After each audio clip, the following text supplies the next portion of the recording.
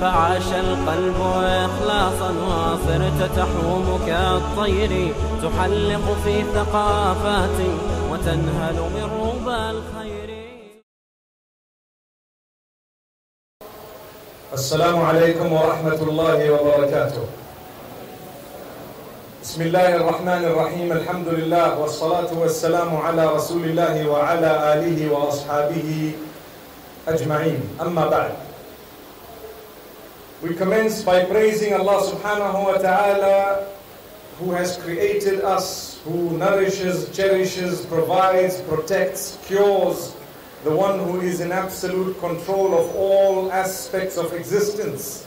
We praise Him constantly. During days of ease, we continue to praise Allah subhanahu wa ta'ala. During days of difficulty, we still continue to praise Allah subhanahu wa ta'ala.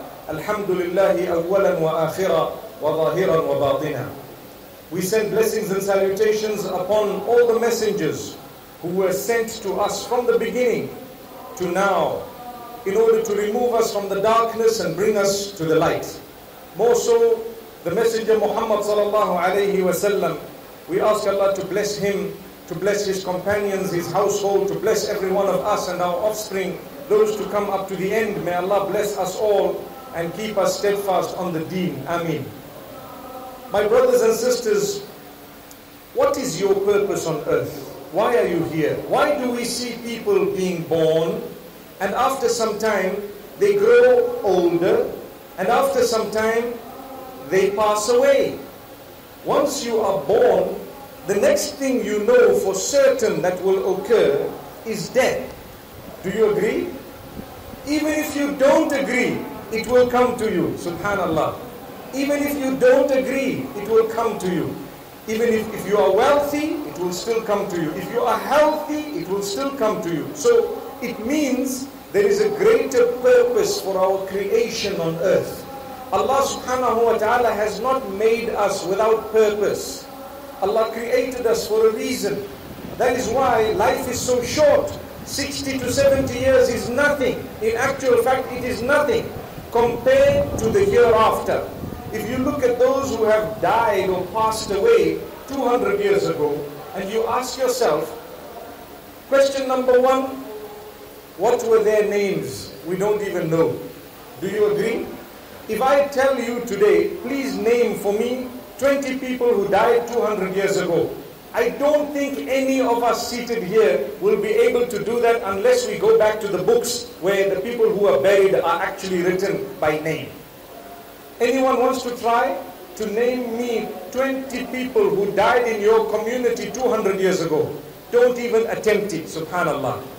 May Allah subhanahu wa ta'ala grant us ease. It means when I die 100, 200 years later, perhaps they may never know who I was. We don't even know our fourth grandfather, sometimes our third grandfather. But he must have been a strong man, subhanallah. And he must have been, insha'Allah, someone who was perhaps more powerful than us. With us, small change in weather, we become tired, we are weak.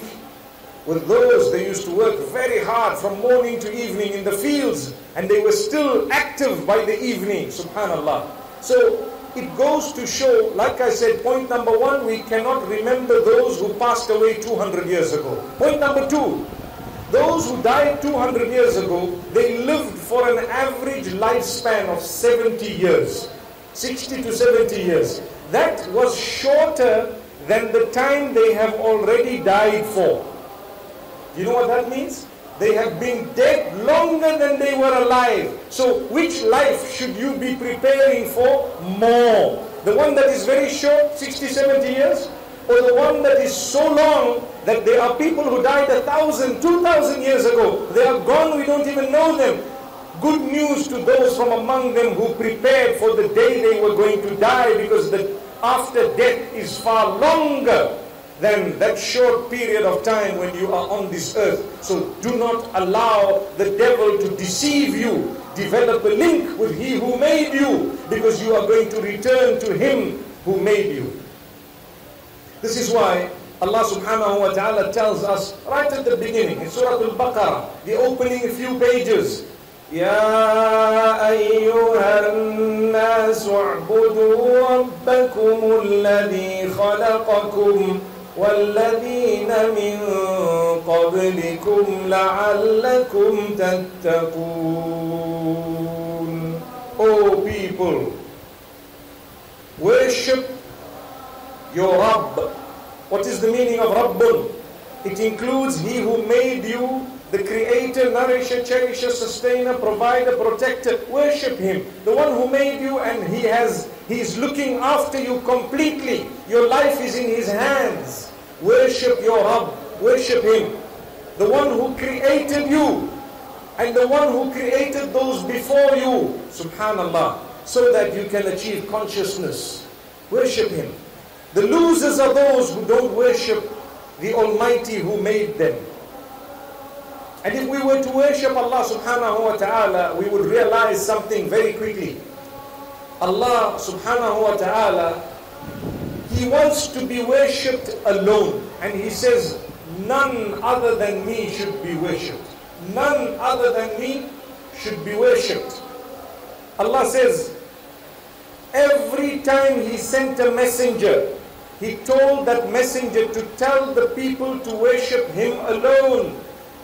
Subhanallah. Subhanallah. So those who have chosen to worship with Allah some other issues or matters or deities, they are at a loss. Those who have chosen to worship besides their Maker, they are at a loss.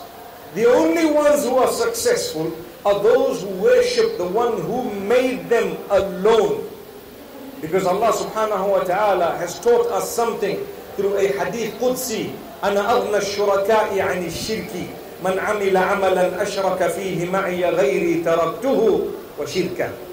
I am the greater of, or I am independent of the partnership that people create. When there is a partner, the greater one walks out and says, don't worry, you can enjoy that on your own. I don't need to be with you as a partner. So Allah says, anyone who has done a deed wherein he or she associates partnership with Allah, He says, I don't want it, rather give it to that one. I don't need it. I don't need it. Give it to that one. So we are at a loss.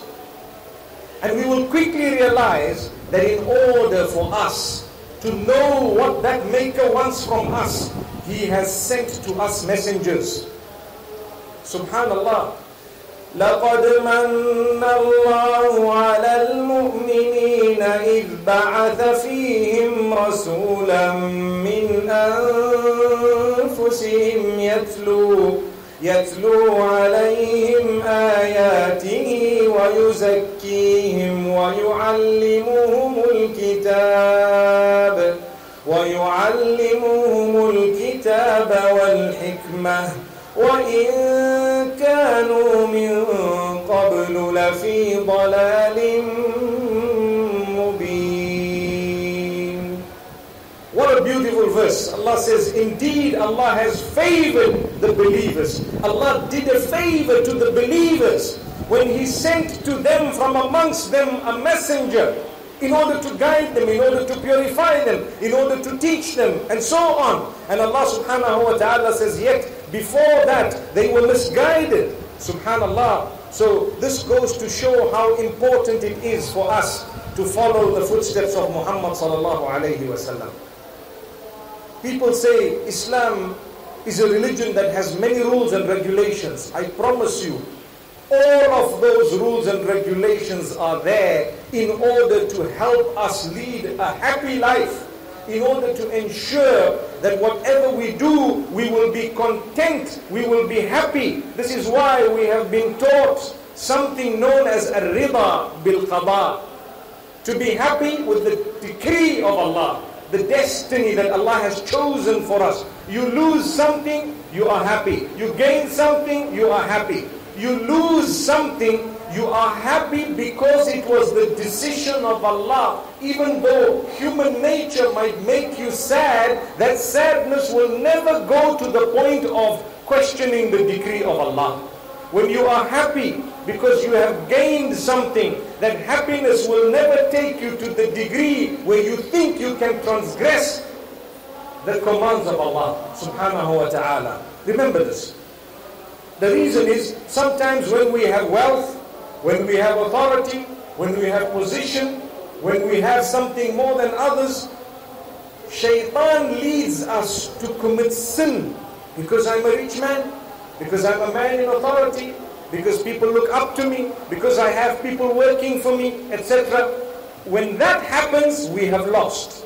But rather, the more you get, the more humble you become. The more you realize, wallahi, my brothers and sisters, before us, there were so many people who had a lot, but they were more humble than us. Right now on earth, there are people who have much more than we have, but wallahi, they fulfill their salah. They fulfill their salah. They are beautiful people. They do not perpetrate sin. I know of a wealthy man. He sits with the 700 people who work for him in such a way that no one recognizes who is the worker and who is the employer. No one knows. You have to be told that this person is actually the boss and the rest of them are actually working. Subhanallah, what humble characteristics. Whereas with us, we have 5 more CDs than the other person, and already you say, yes, it's me, I have more, you know. May Allah subhanahu wa ta'ala protect myself and yourselves from haughtiness, from arrogance, and from transgressing when Allah has blessed you. You know, when you have the day of Eid, what is the day of Eid?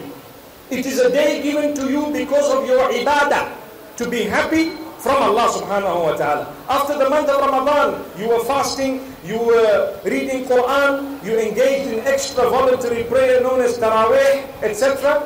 And for the whole month you did that. When you completed, Allah says, وَلِتُكْمِلُوا الْعِدَّةَ وَلِتُكَبِّرُوا اللَّهَ عَلَى مَا هَدَاكُمْ وَلَعَلَّكُمْ تَشْكُرُونَ. Allah has given you this beautiful month of Ramadan. You complete it and you declare the takbir, the greatness of Allah subhanahu wa ta'ala, and you are thankful to Allah. That is the way you show gratitude to Allah for giving you a month wherein He has cleansed you. But I tell you, the day of Eid is a day of happiness given to us by Allah. But we make on that day, in a lot of cases, Shaitan happier than anyone else. I'll tell you why.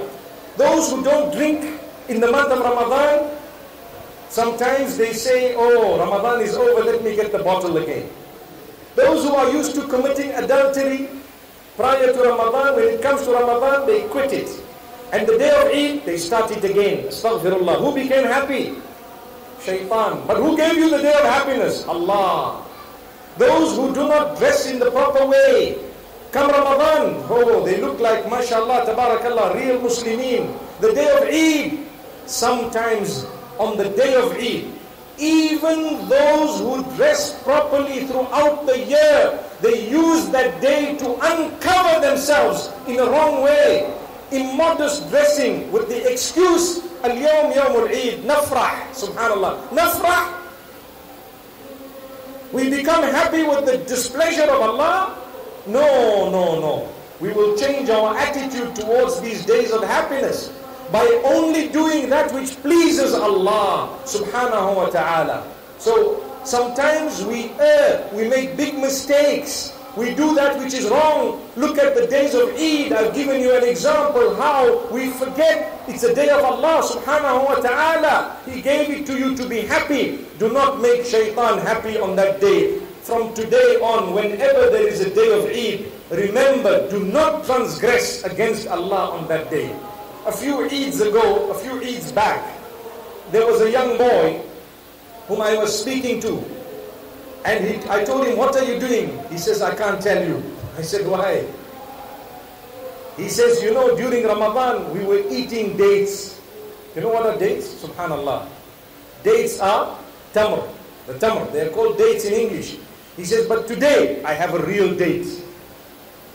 It took me 2 seconds to understand what he was saying because I was a little bit dumb at that moment. Then I realized it means today he has an appointment with his girlfriend, subhanallah. So he said, we did iftar with dates every day. Now I will do iftar with a real date. I told him, my little son, you have lost the plot. He said, how have I lost the plot? I said, you are wasting the ibadah of the month of Ramadan by choosing to do that which is haram on the day that Allah has given you to be happy.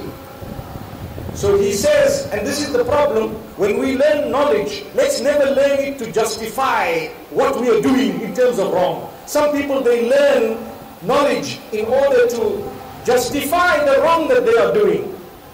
But no, we should learn knowledge in order to put it into practice correctly. The young man tells me, look, don't blame me, blame shaitan. I said, what do you mean? He says, I was told in the masjid that shaitan is tied up throughout Ramadan, and on the day of Eid he comes out. I'm sure this must have been shaitan. I said, my brother, how can you blame shaitan for your deeds? And then I read him the verse of the Quran. وَقَالَ الشَّيْطَانُ لَمَّا قُضِيَ الْأَمْرُ إِنَّ اللَّهَ وَعَدَكُمْ وَعْدَ الْحَقِّ وَوَعَدتُّكُمْ فَأَخْلَفْتُكُمْ وَمَا كَانَ لِيَ عَلَيْكُمْ مِنْ سُلْطَانٍ إِلَّا أَنْ دَعَوْتُكُمْ فَاسْتَجَبْتُمْ لِي فَلَا تَلُومُونِي وَلُومُوا Allahu Akbar. Clear verse of the Quran. Allah says, shaitan on that day will say, Allah promised you the true promise, but you did not follow. I promised you a false promise, and you came straight through. I had no control over you, subhanallah. I had no control over you. You're the one who came. So don't blame me, blame yourself. This is why, my brothers and sisters, when we are steadfast, we earn the pleasure of Allah. When we are not, we earn the displeasure of Allah. When Allah has given you something, do not go against Him. He gave it to you, thank Him. Because He says, لَإِن شَكَرْتُمْ لَأَزِيدَنَّكُمْ وَلَئِن كَفَرْتُمْ إِنَّ عَذَابِي لَشَدِيدٌ. If you are going to be thankful, by obeying Allah, by saying words of gratitude, I will give you more and more. But if you are showing ingratitude, you are ungrateful, I will take away what I have given you. In fact, He says, my punishment is severe. Severe. And this is why, you know, sometimes you have so much and suddenly it goes away. And you're wondering, why did it go? Why did the nation change? Why is everything changing for the negative? It's because we have changed. ذلك بأن الله لم يكن مغيرا نعمة أنعمها على قوم حتى يغيروا ما بأنفسهم. Allah tells us again in the Quran that Allah will not change the ni'mah and the gift that He has bestowed upon a nation unless and until they deserve it because they change themselves in the negative. So when we change ourselves, we become negative. Allah says, I take away the ni'mah that I have given you. This is why, my brothers and sisters, I am here to tell you today and to remind myself, when Allah has blessed you with something, thank Him. Don't become a transgressor. Don't become a sinful person. Thank Him more and more. He will give you the most. Primarily, He will keep you happy and content. عَجَبًا لِأَمْرِ الْمُؤْمِنِ فَإِنَّ أَمْرَهُ كُلَّهُ لَهُ خَيْرٌ. The Prophet ﷺ says, the affairs of a true believer are amazing. Everything that happens is better for him. When goodness comes in his direction, he is thankful, so it is better for him. When something bad befalls him or her, he or she bears patience, so it is better for him or her. When you bear patience, Allah rewards you. When you show gratitude, Allah rewards you. Now the question we may have, if we have faulted, if we have done wrong, what should we do? Many times people think, and wallahi I have received this so many times by email, where people say, Sheikh, I have committed so much wrong, I think Allah will not forgive me. Have you heard someone say that? I have done so much wrong, I think maybe Allah will not forgive me. Wallahi, I want to show you something, a verse of Surah Al-Zumar. Allah says, قُلْ يَا عِبَادِيَ الَّذِينَ أَسْرَفُوا عَلَىٰ أَنفُسِهِمْ لَا تَقْنَطُوا مِنْ رَحْمَةِ اللَّهِ إِنَّ اللَّهَ يَغْفِرُ الذُّنُوبَ جَمِيعًا إِنَّهُ هُوَ الْغَفُورُ الرَّحِيمُ. Allah is instructing Muhammad sallallahu alayhi wa sallam, telling him, tell my worshippers, go and give the news to my worshippers, and my brothers and sisters, we are all the worshippers of Allah. So the news is for you, and the news is for me, and the news is for the worshippers of Allah subhanahu wa ta'ala. Those who have done wrong against themselves, those who have transgressed against themselves. Why does he say transgress against ourselves? Because when we transgress, we do not harm Allah, we harm ourselves. Someone commits a sin, they are harming themselves, they are not harming Allah subhanahu wa ta'ala. So this is why Allah says to Muhammad sallallahu alaihi wasallam, tell those who have transgressed against themselves, my worshippers who have transgressed against themselves, never lose hope in the mercy of Allah. لا تقنطوا من رحمة الله. Don't ever lose hope in the mercy of Allah. So when you say, I don't think Allah will forgive me, you have gone against this particular verse. You are losing hope in the mercy of Allah. So don't lose hope in the mercy of Allah. No matter what you've done in the past, there needs to be a day that you change. And Allah says, إِنَّ اللَّهَ يَغْفِرُ الذُّنُوبَ جَمِيعًا. Allah will forgive all the sins. So you seek that forgiveness from Allah subhanahu wa ta'ala. You don't go to the trees, you don't go to the stones, you don't go to the graves and seek the forgiveness of Allah subhanahu wa ta'ala. You seek it from the owner of forgiveness, Allah subhanahu wa ta'ala. Inna Allah yaqbilu tawbat al-abdi ma lam yugharghir. It is Allah who accepts the tawbah, the repentance of a worshipper, for as long as they are not at the stage of dying, known as gharghara. So we turn to Allah, but sometimes some people, they read that verse and then they say, you know, I will commit this sin because inna Allah ghafurur rahim. Have you heard them say that? We heard, don't lose hope in the mercy of Allah. This is only adultery, it's fine. You know, the people are doing it today, I'm sure Allah will forgive me. My brothers and sisters, what if you die in that condition? What if you die in that condition? Yesterday, we received a clip internationally of one of the people, a muaddin of the Sulaymani Masjid in Jeddah. He passed away before the adhan of Salatul Fajr. He was reading his Quran, you might have seen the clip. And he passed away, subhanallah, in the masjid, in the house of Allah. The people who came into the masjid, they saw this muaddin is intaqala ila rahmatillah.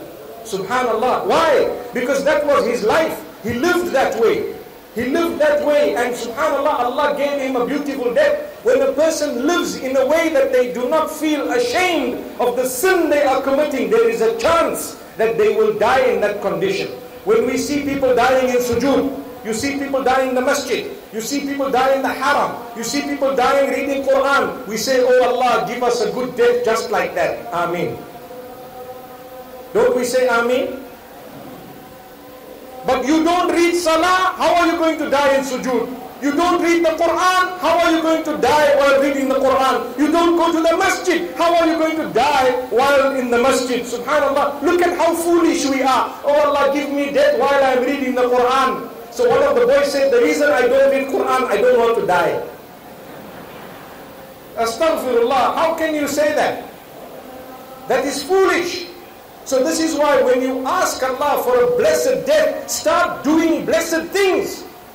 Because that is when you will pass away in the correct condition and make a dua to Allah. Oh Allah, do not take us away while we are doing something bad. And stay away from it. Seek the forgiveness of Allah every day. The Prophet ﷺ, he used to seek the forgiveness of Allah 70 times a day, more than 70 times, up to 100 times a day. Did he need it? The answer is no. We are the ones who need it.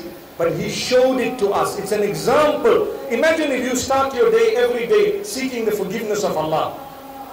You do not just sit in one sitting and say, astaghfirullah, astaghfirullah, astaghfirullah, astaghfirullah, as though you have to complete the number. More important than the number is the sincerity and the understanding. Astaghfirullah means, I seek your forgiveness, O Allah. I want you to forgive me. Pause for a moment and think what you are saying. Imagine if you were to say that 3 times, 30 times, so many times, 100 times every day. One day you will die. The day that you die, if you had that habit, the angels will have written that on this day, this person actually asked your forgiveness, O Allah. Asked your forgiveness 30 times and they passed away. Do you really think Rabbul Ghafoor is going to say, no, I'm sending him to Jahannam? Do you really think that Allah is going to go against what He says, that I'm going to forgive everyone who seeks the forgiveness? The only time is when we were not genuine. Imagine a person committing a sin. While committing the sin, they are saying, astaghfirullah, astaghfirullah. What are you doing? While you are committing the sin, you are saying, Allah, forgive me, forgive me, forgive me. What is this? Stop it. You have to stop the sin. You have to regret it. Then you say, oh Allah, forgive me. You have to know in your heart, I don't want to do this again. May Allah subhanahu wa ta'ala forgive us. Say Ameen. So my brothers and sisters, some people, they delay. They don't want to go for Hajj even though they are wealthy. And they say, you know what? It's okay, I'm still young. Subhanallah, I'm still young. You need to go now. Because when the Malakul Maut comes to you, when the angel of death comes to you, he won't say, hang on, you are still young, let me go back. He will not do that. When Malakul Maut comes, he takes you no matter how old you are. Death knows no age. In your community, my community, people have passed away in all different ages. You know that. So we need to understand. Turn to Allah before it is too late. And that is why the next verse, after the verse of hope, there is another verse telling you, hurry up. Hurry up. You better make sure you are quick to seek the forgiveness of Allah subhanahu wa ta'ala. Listen to what Allah says. وَأَنِيبُوا إِلَىٰ رَبِّكُمْ وَأَسْلِمُوا لَهُ مِنْ قَبْلِ أَنْ يَأْتِيَكُمُ الْعَذَابُ ثُمَّ لَا تُنصَرُونَ.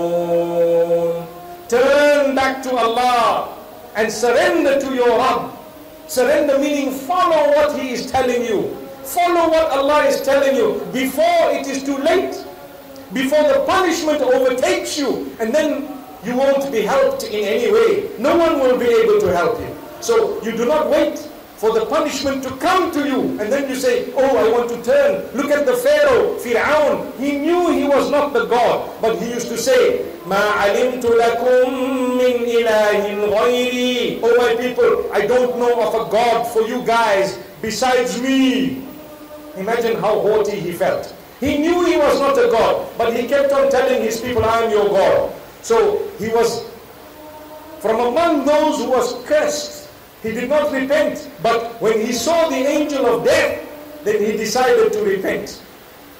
What did he say? He says, آمنت أنه لا إله إلا الذي آمنت به بنو إسرائيل وأنا من المسلمين. At that stage he says, oh, I believe in the deity or the God of Banu Israel and I am now a submitter. I submit.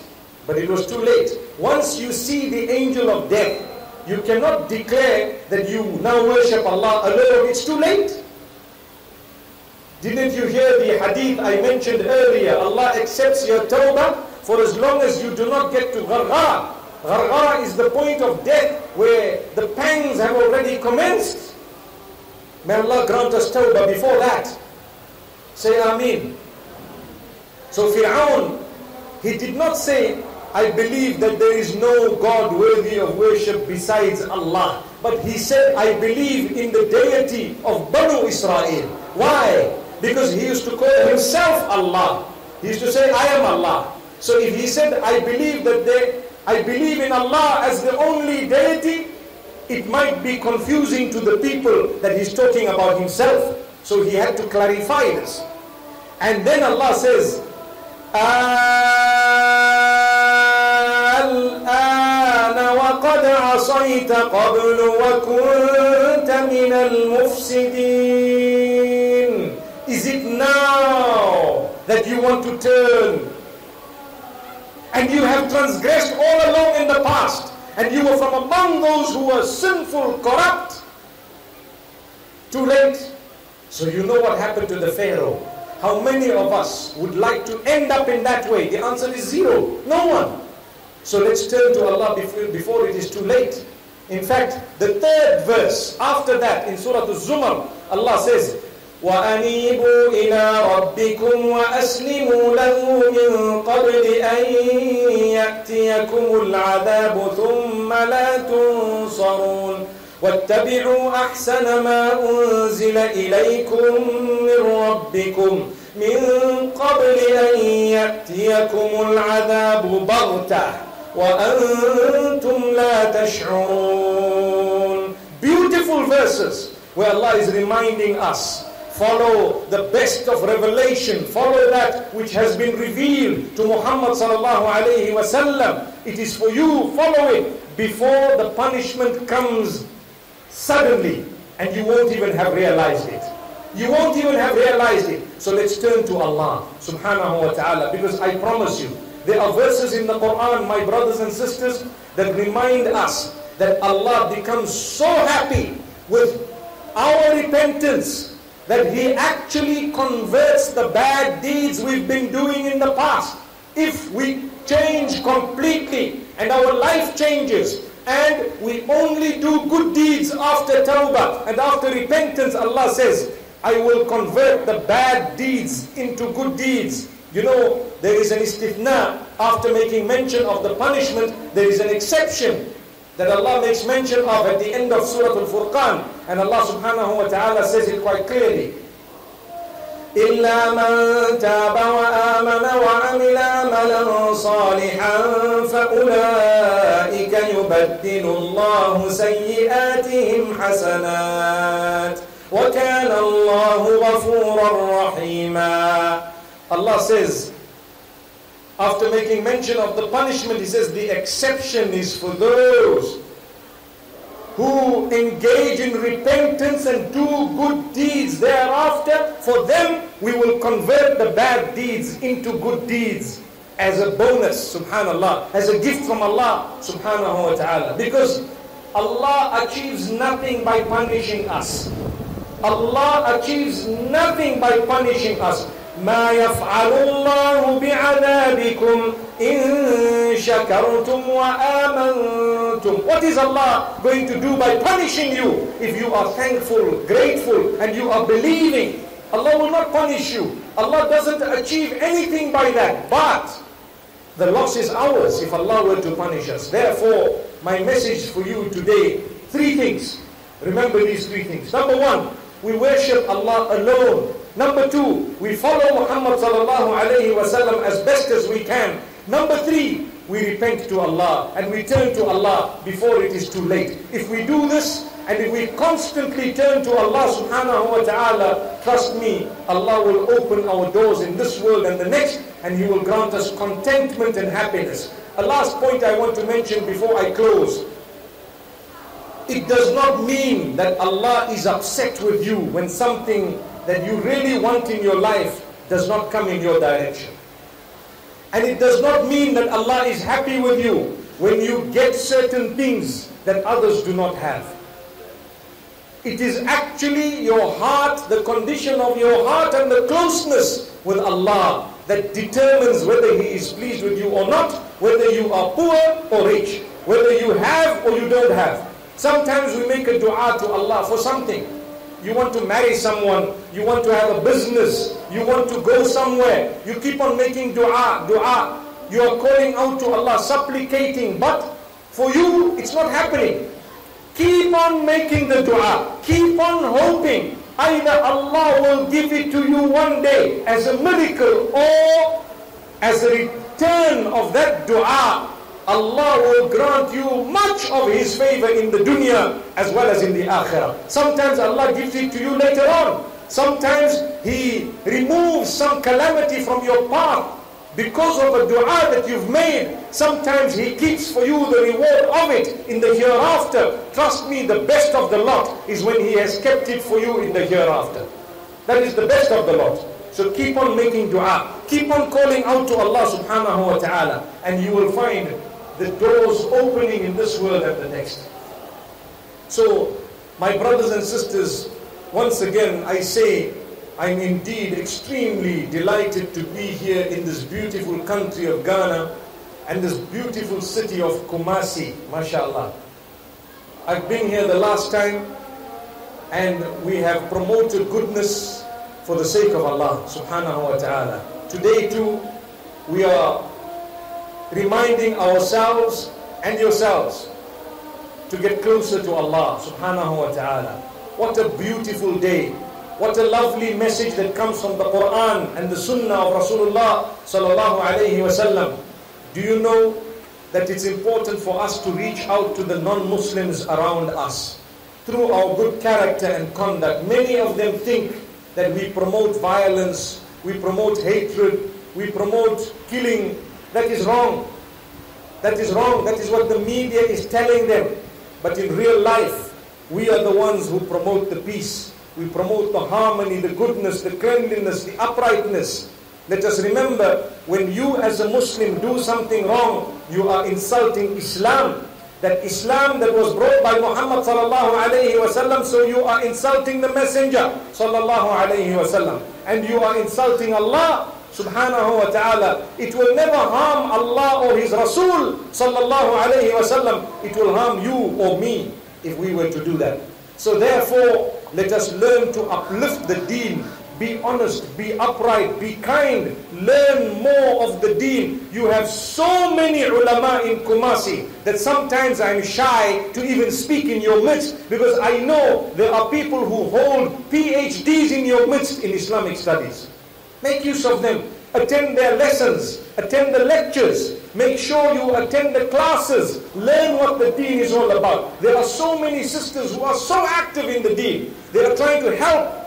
Make use of it. Allah will ask you, in your city, I kept Fulan bin Fulan, or Fulana binti Fulan. They were working hard. They were teaching this and that. Where were you? Did you not learn from them?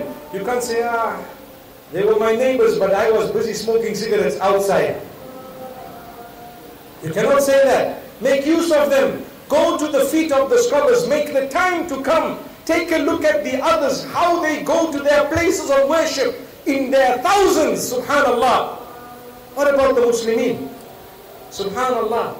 Even Salatul Jum'ah, we are late, running to the masjid last. See, in the house of Allah subhanahu wa ta'ala on a Friday, after the salam of the Imam, how many people get up in order to complete 1 unit of prayer? May Allah subhanahu wa ta'ala forgive us. So remember, we need to make use of the gifts Allah has given us, because Allah will take it away one day, and He will ask us about the gifts that He has bestowed upon us. ثُمَّ لَتُسْأَلُنَّ يَوْمَئِذٍ عَنِ النَّعِيمِ. Then indeed on that day Allah is going to ask you about the gifts and the favors He has bestowed upon you. May Allah bless you all. I hope and I pray that Allah subhanahu wa ta'ala grant us every form of goodness. And I hope and pray that Allah has mercy on us, and that we can get up from this majlis, from this sitting, maghfureen, having been forgiven by Allah subhanahu wa ta'ala. أقول قولي هذا وصلى الله وسلم وبارك على نبينا محمد. سبحان الله وبحمده. سبحانك اللهم وبحمدك نشهد أن لا إله إلا أنت نستغفرك ونتوب إليك.